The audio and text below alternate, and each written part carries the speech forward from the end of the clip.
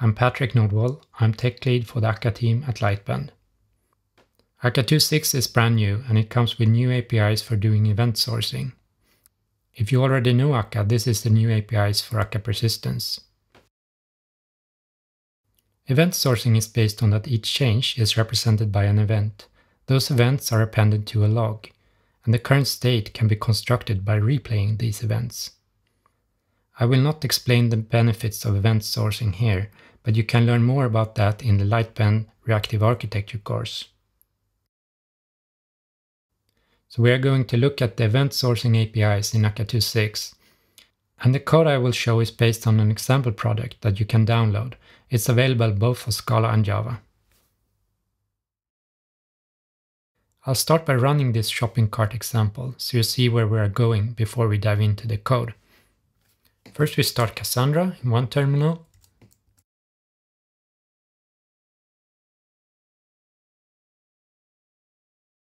And then we start one Akka cluster node.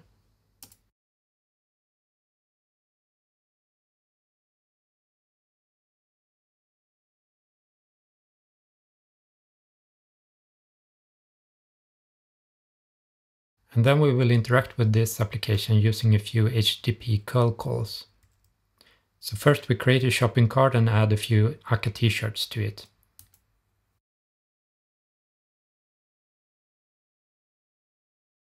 We can also retrieve the current shopping cart. Let's start another Akka cluster node.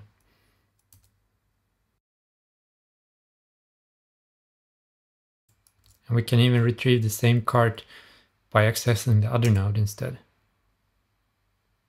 Yeah, as expected. We will look at how to implement this shopping cart using event sourcing in Akka. In the end, it will be an actor defined as a behavior.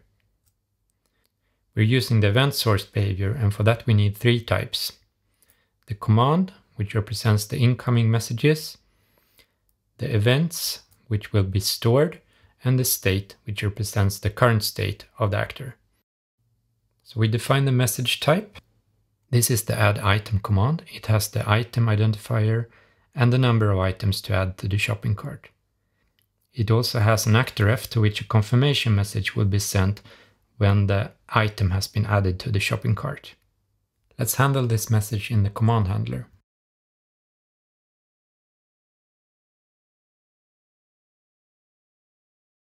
Delegating it to a method, we pattern match on the incoming command, and for add item we want to persist the corresponding event. We do that by returning a persist effect. So we need this item added event. We haven't taken care of the reply yet, but let's implement the event handler first. So when the event has been persisted, we want to update the state based on the event. That's what we do in the event handler.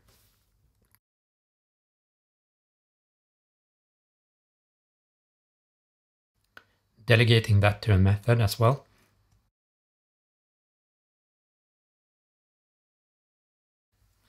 Pattern matching on the event and updating the state. Adding this update item method to the state.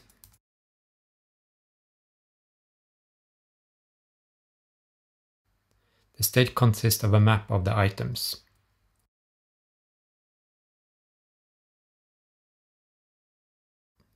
Updating the map of items in the state. Here's a case class, so we return a new instance of the state. But it would also be fine to have mutable state.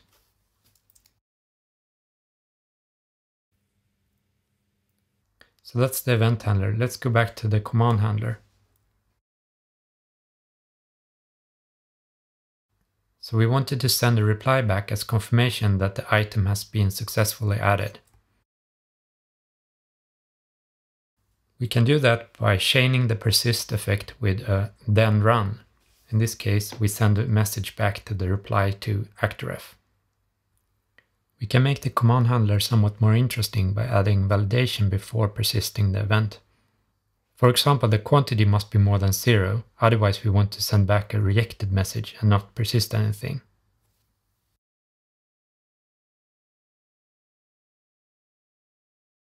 So we change the reply to be either accepted or rejected.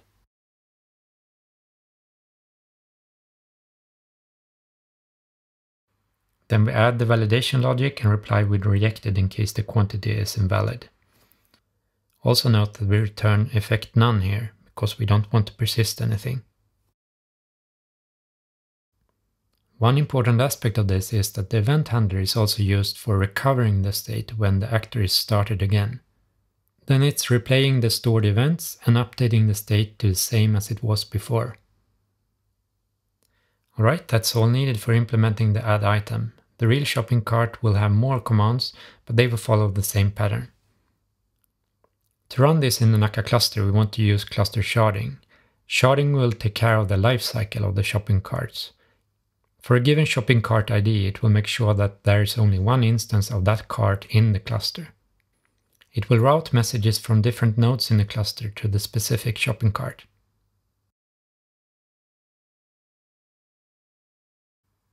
To enable cluster sharding, we need to initialize the shopping cart entity. This is like a factory for new shopping cart instances. The init is performed once when the system is started. Let's take a look at how messages can be sent to the shopping cart instances. In the HTTP API, it looks like this to add an item to the shopping cart.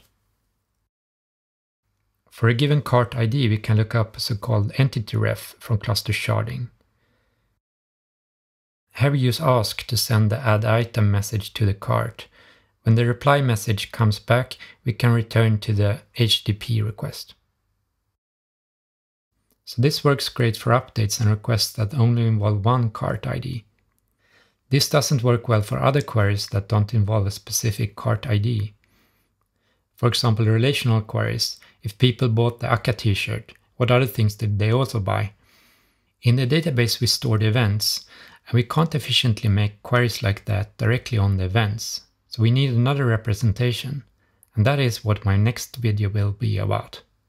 How to consume events from many shopping carts and build up another representation that could serve such queries, or publish the events to other systems.